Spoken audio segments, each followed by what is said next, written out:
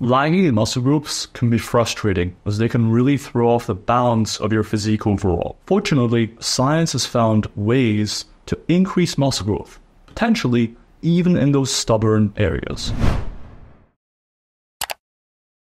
Welcome back, Dr Milo Wolf here today with you, PhD in sports science with Wolf Coaching. Today, we're breaking down how to improve upon your lagging weak muscle groups. There are two big things you need to do to improve your weak and lagging muscle groups. The first one is to give it plenty of time. You need to have realistic expectations when it comes to the muscle growth timeline. A lot of people seem to think that within a couple of months, you can pack on a ton of muscle. The reality is that muscle growth takes time.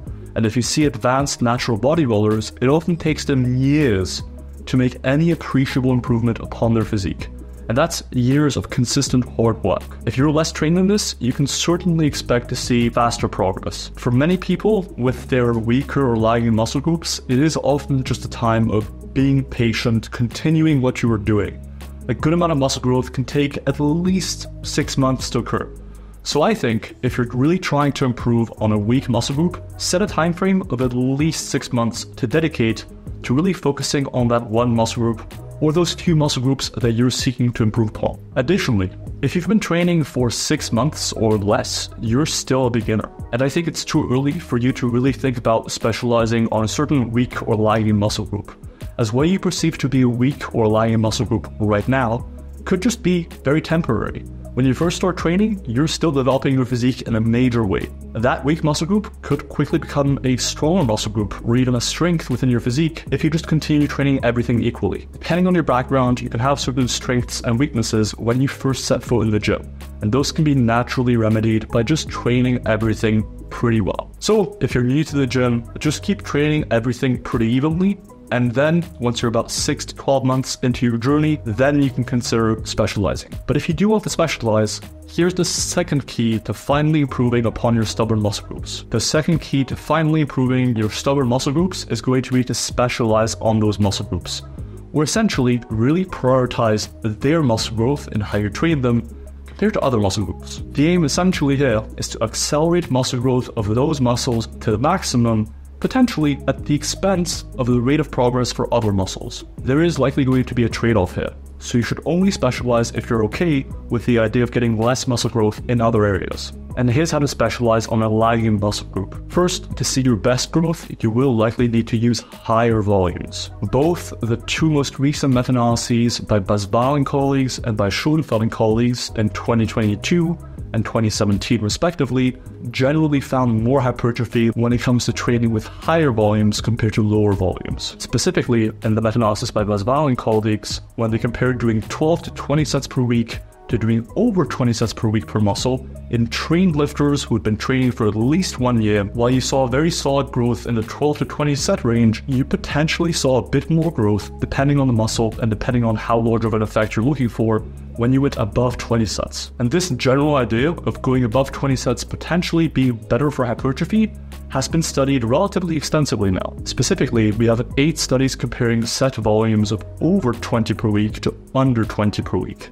Across these 8 studies, 4 have found more hypertrophy with over 20 sets, whereas 4 have found similar hypertrophy between over 20 sets and below 20 sets. However, a caveat to this research is that many of these studies don't have you training your entire body with these crazy high volumes. And that's because you probably couldn't be training with 20 or 30 or even more sets per muscle per week for all of your muscles at once. First, it'd be hard to recover from, and secondly, most people wouldn't have the time anyways. Doing that many sets does take a lot of time, and to a large extent, both of these issues can be circumvented with specialization. Increase volume in lagging muscle groups up to 20 to maybe 35 sets at the most. Meanwhile, for an equal number of muscle groups as you're specializing on, say you're specializing on 3 muscle groups, drop the volume to 5 to 10 sets per week per muscle group for 3 other muscle groups. Ideally, they would be in the same rough region. You wouldn't necessarily want to specialize on your chest, back, biceps, triceps, and shoulders at the same time,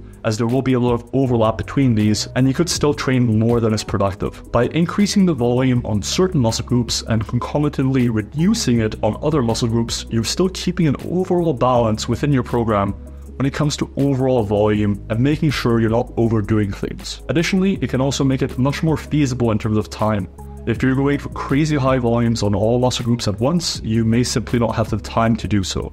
By only selecting a few muscle groups, those stubborn areas, to focus on at a time, you're able to effectively train these muscle groups with higher volumes. Alright, let's say you've increased your volume to 20 to 30 sets per week per muscle, and you're wondering whether or not you should increase it even further. How do you know if you should increase the number of sets even further to potentially see more growth? Well, one good hallmark is going to be your performance. If your performance is consistent week to week, or even steadily climbing, that is a good sign that you could potentially add more sets into your training for that muscle group and see a benefit. On the other hand, if your performance is sort of dropping gradually, or even pretty quickly dropping, that is a sign that you might be training that muscle group with more volume than you can recover from. And in fact, performance is probably the best sign when it comes to interpreting whether you're training too much or whether you could potentially handle even more training. If you'd like to see a long discussion on the high volume research for hypertrophy, check out the Strong by Science podcast that will be linked in the description. Another facet of specialization is that you'll probably want to train with the specialized upon muscle groups,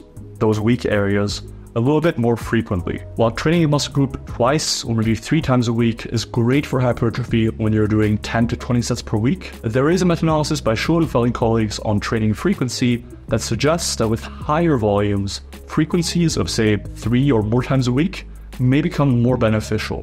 So if you're doing 20 to 30 or even more sets for a muscle group in a given training week, you may benefit from training it 3, 4, or potentially even 5 times a week. At the very least, consider increasing training frequency. Next, although the evidence on this isn't actually favorable, if anything it indicates that there is a minimal, if any, difference on your hypertrophy, I would personally put the exercises or the training for the muscle groups that you're specializing on first within your sessions. Ordering your exercises to train whatever you care about the most first in a session when you're freshest does make theoretical sense, despite the evidence on the topic not supporting any sort of meaningful difference. If you really care about muscle growth in that one area, it may just be worth giving a shot. Next, you can also try training a little bit closer to failure on average for that muscle group, and training a little bit further from failure for other muscle groups. Once again, it's the same principle as when it comes to volume. Training a little bit closer to failure may give you additional hypertrophy, as per a recent meta-analysis by Robinson and colleagues, finding that the closer to failure you take a set,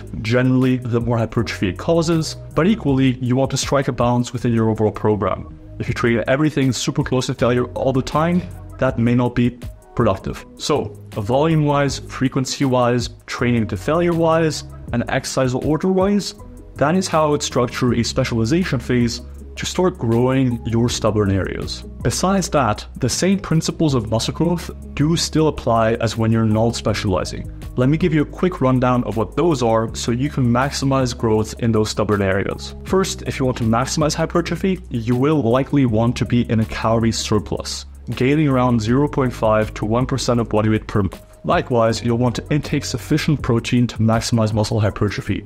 Based on a meta-regression by Morton and colleagues from 2017, that would be around 1.6 grams of protein per kilogram of body weight at minimum per day. Next, whatever exercises you perform for that muscle group need to be really effective. And I have a whole series on that very idea that you can check out in the description below or on the screen right now. But let me give you a quick breakdown of what makes an exercise really effective for muscle growth. First, the exercise should target one of the functions of the target muscle. And across your training week, you will want to target, hopefully, many of the functions of the muscle in a variety of positions. Next, the exercise you pick should have the target muscle, that stubborn area, be the limiting factor. And that's where potentially incorporating more isolation movements into your routine can be helpful. If you found lackluster growth of your chest, for example, by just doing a lot of pressing, maybe doing some more flies instead would be helpful. With isolation movements, you're very much increasing the chance of the target muscle group being the limiting factor, training it closer to failure, potentially seeing more hypertrophy. And finally, the exercise should be stretch friendly, and that comes down to 3 things. 1, it should place the target muscle group into a lengthened position. 2, that position should be reasonably challenging and involve plenty of tension. And 3, the exercise would ideally be lengthened partial friendly. Lengthened partials are something that the researchers looked at recently, comparing it to a full range of motion.